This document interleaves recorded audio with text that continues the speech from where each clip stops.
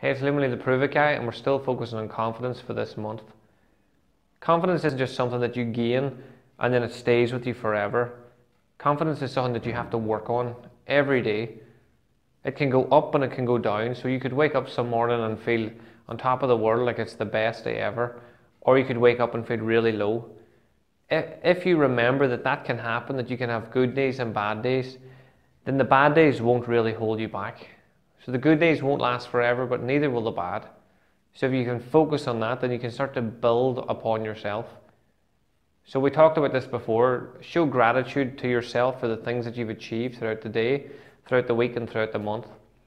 And then build upon them. So if you're thankful for things every night, then you can see what you're good at and what you've got through in the day and what you've developed within yourself. And that can help raise your confidence levels.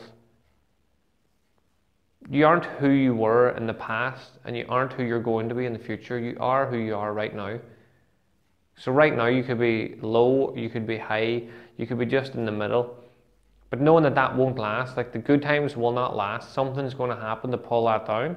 The bad times will not last, something's going to happen to pull you up.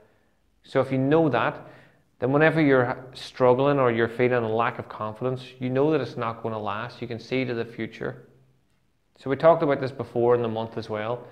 Build your confidence by building other people's. Try to build people's confidence by giving them compliments or asking how they are and actually paying attention to see and talk to them about their life and see what's going on within them. A lot of people are walking around and think that there's nobody around that cares, but if everybody who's thinking that is willing to listen to someone else, then you know that there's someone willing to listen to you.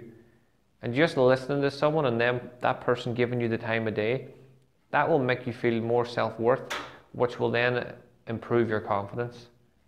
So like I said, you're not who you were in the past. Like in the past, I had long hair. I was not a bald person, but when people see me now, I'm just that bald guy.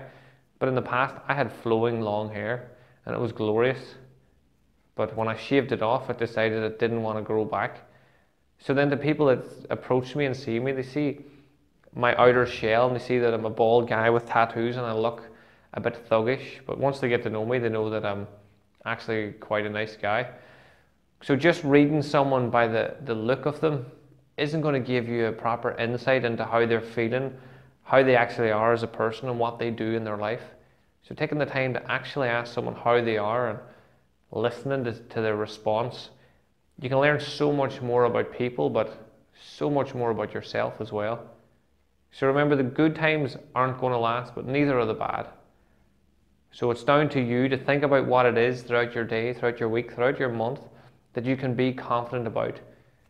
What struggles you've got through in the past, what achievements that you've made, and focus on those, knowing that as each day progresses, that you can build and build within yourself and become the type of person that you want to be. This time next year, when you look back, the things that were bothering you and holding you back and that you were afraid to do, they could just be an everyday occurrence for you. So have a think about it. What is it that you are good at?